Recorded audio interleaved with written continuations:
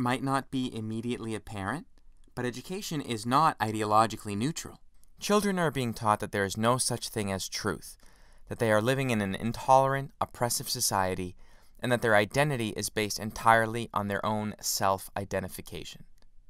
The agenda is implemented when the state gives religious answers to the fundamental questions but hides the fact that it is doing so.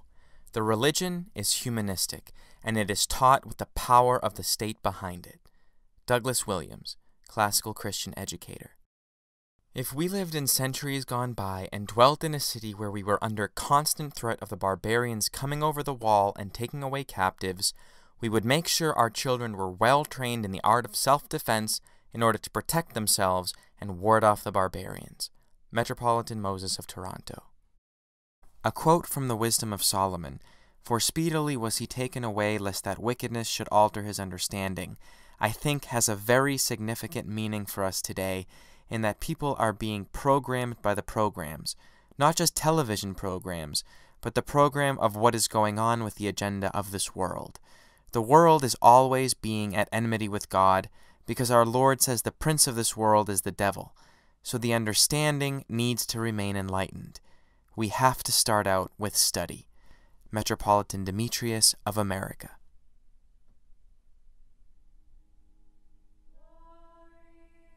And ye fathers, provoke not your children to wrath, but bring them up in the nurture and admonition of the Lord. Ephesians 6:4. With us, everything else should be secondary compared to our concern with children and their upbringing in the instruction and teaching of the Lord. St. John Chrysostom. You must all get together and establish a good school. Appoint a committee to govern it, to appoint a teacher to teach all the children, rich and poor, because it is in school that we learn who God is, who the Holy Trinity, who are the angels, demons, and what is paradise, hell, virtue, evil, what is the soul, body, etc. Without a school, we walk in darkness. St. Cosmas of Aetolia. This is what we are trying to do with the Orthodox Educational Initiative, to establish meaningful educational alternatives which will establish a foundation in knowledge and the ability to evaluate, discern, and defend what is true. Father John Summers, Initiative Headmaster. The St. John of Damascus Orthodox Educational Initiative is a program under the auspices of the Eparchial Synod of North America meant to provide an Orthodox Christian education in our diocese. It uses the classical system of education. Why? It was the tried and true system that educated our greatest scholar saints, St. Basil the Great, St. Gregory the Theologian, St. John Chrysostom, St. John of Damascus, St. Photius the Great, St. Gregory Palamas, St. Mark of Ephesus, and many others. We all need the ability to think clearly, to understand what we read and hear, and to articulate our understanding.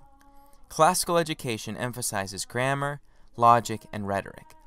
Grammar to help us organize our thoughts, logic to help us understand clearly the words we read, write, and speak, and rhetoric to help us express ourselves accurately and persuasively.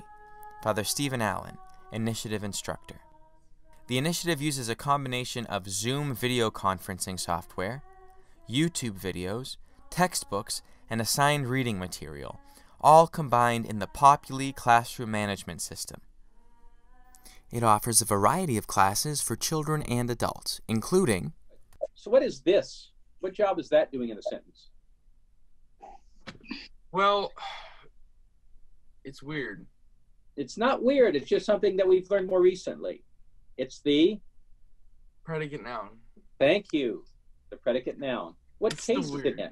It's not weird. What's so weird about it? It's the nominative case. Yes, you could. You do it every day. You know, she is a girl. This is a coffee cup. That's a computer. I mean, you do that. What's so weird about that? You do that every day. You do it all the time. It's called a predicate noun. There was one part that I did want to ask was for Okay. 4A, was it still negative or was it positive? Because Well, it's a negative times a negative now, so is it a positive? Okay, let's if we're puzzled, let's put the ghost back. If I multiply -1 times -4a, what do I have? Okay, so it is positive 4A. Okay, Has to be. gotcha. Okay, well that's 4a. Go on. Then what? So- What's your So 4a minus 3t plus 10. Okay. All right, so we're always saying, well, why do we need logic? You use logic all the time. All oranges are round and spherical with an orange color, right? On the table, there's a piece of fruit. It's round and spherical with an orange color.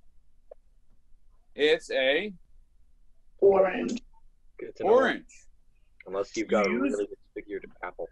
You use the syllogistic. You use the syllogistic all the time. So it's not a question of whether or not you should use it. It's a question of whether or not you should get good at using it. However, what's really interesting about this is that the replication of mitochondria is not controlled by mitochondria. They don't have any last word on the subject. They operate under orders of the nucleus. And the nucleus can order up more mitochondria and can conjure them up out of no previous mitochondria. It can go build some new ones. It's quite interesting. So that kind of blows away the argument that the evolutionists sometimes make, like, Yeah. oh, mitochondria were Yes. once their own little thing. Yes, it kind of gives them a problem, doesn't it? It's a very Yeah. big headache to that. Thank you for noticing that, Xenia. You're quite right. So we're going to turn to Scripture first, but in order to refute this, to defend the faith against this proposition, what else might we say? We have the testimony of Scripture from John 15:26. What else might we say?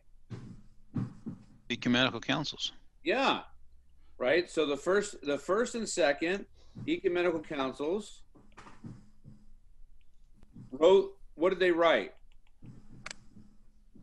So we're building our apologia now. Is that what we're doing? Exactly. Okay. Specifically for Roman Catholicism, but what I want to show you tonight is to model a method, an apologetic method that's really handy and easy, right? The classes are taught by Orthodox instructors who are real teachers. The curriculum is flexible.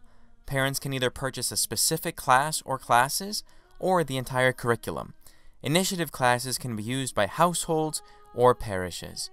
The next semester starts early February 2020. Please visit orthodoxlearninggoc.com to register for classes or support our initiative. May God bless you.